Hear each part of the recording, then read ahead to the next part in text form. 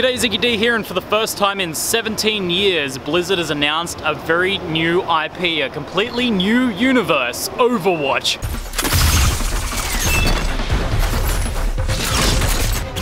Psst, what are you looking at?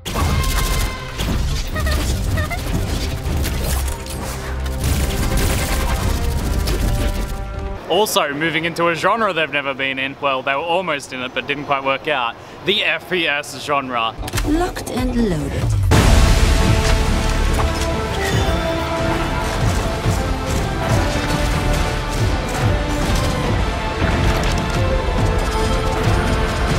Now yesterday some of you guys might remember me saying that I thought today's announcement would be a loot-based shooter. Well, I was 50% right, but we kind of missed out on the loot. But you know what? I'm not even mad because this thing looks awesome and it makes a hell of a lot of sense. The way they're rounding out their product offering here with kind of like a Team Fortress-like game, and let's be honest, I'm not going to sugarcoat it. It seems to be moving into that sort of territory of a team-based FPS, very cooperative sort of experience. And I think that really fits Blizzard's bill. So I think this calls for some confetti. Yay! So in case you're wondering where I'm standing, I'm right in front of the main stage now, where this morning the game was initially announced. And oh man, did they hype us so much. It was pure torture. Throughout the show, people were commenting on, you know, you guys may have seen all the computers set up in the middle of the arena that have no signage around them and stuff. And like, you guys may be wondering what's going to be announced a little bit later. You guys may be wondering what the empty section of the schedule is. So they kept like really ramming that down our throat, but I tell you what, when they finally announced it, it was all worth it, because that first like few seconds of seeing this cinematic that they put out for it, I was just like, wow, what a breath of fresh air. So this is a huge departure. No doubt you guys have already seen some of the like cinematic releases and stuff like that. If not, you can find it on like the Blizzard website and on YouTube, I'm sure. But basically, this is a completely different art style for Blizzard. I actually asked the developers, we had a developer press conference earlier, where I asked them about this departure, and I think they had some interesting thoughts to share on that. I think it's been awesome for the artists. Our lead concept artist is a brother named Arnold Sang, and he has a killer art style. And we kind of embraced Arn's art style very early. There's just something super mega about the way he draws characters, just hyper proportionate like Samwise would do, but kind of bigger than life, super dynamic. And we've just been in love with this style.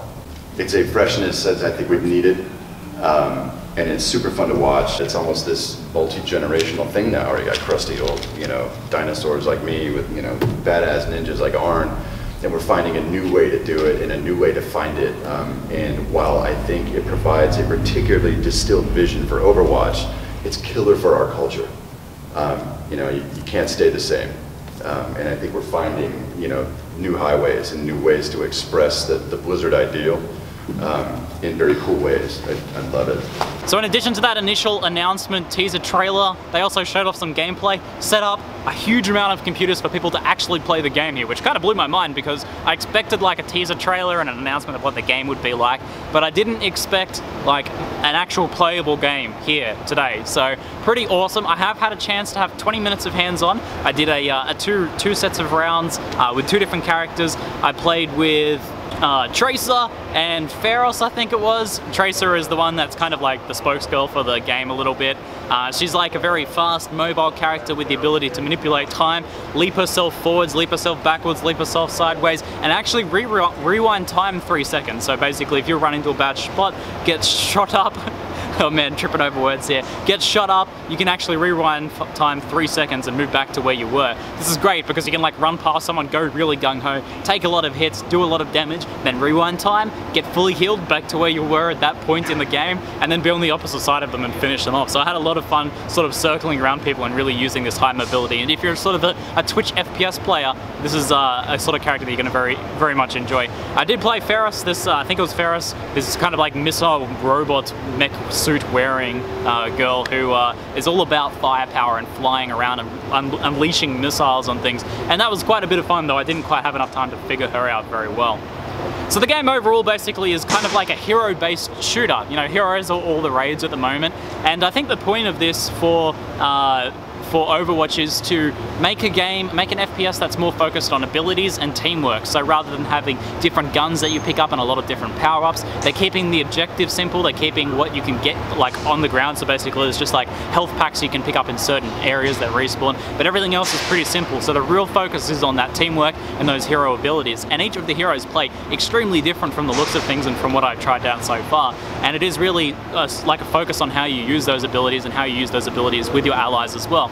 A good example is there's a medic and she can fly around, and when you're chasing after Tracer, who moves very quickly, you can actually use your dash to keep up with the person you're healing ability to be able to get around the map very quickly. So although the medic's not very mobile herself, she can lock on to the very fast character to get across the map really quickly. So that's just kind of an example of some of the different combinations you can pull off by combining different heroes' abilities in a sort of like teamwork fashion. So overall, I'm pretty impressed. I thought when I first saw the trailer, I'm like, uh-oh, people are going to freak out and be very unhappy with this because it's very different to Blizzard's art style, and this is a very not Blizzard looking game. But I think the more you look at it, the more you realize Blizzard's influences and past experiences going into the game, and you can definitely already see that Blizzard polish, that Blizzard coda polish over the game. And although it is a very different art style and a very different look of a game, it kind of feels like a breath of fresh air. I mean, I love the traditional Blizzard, Warcraft and Diablo art styles, but this is kind of its own thing, and I have to say it was, as I said, very refreshing.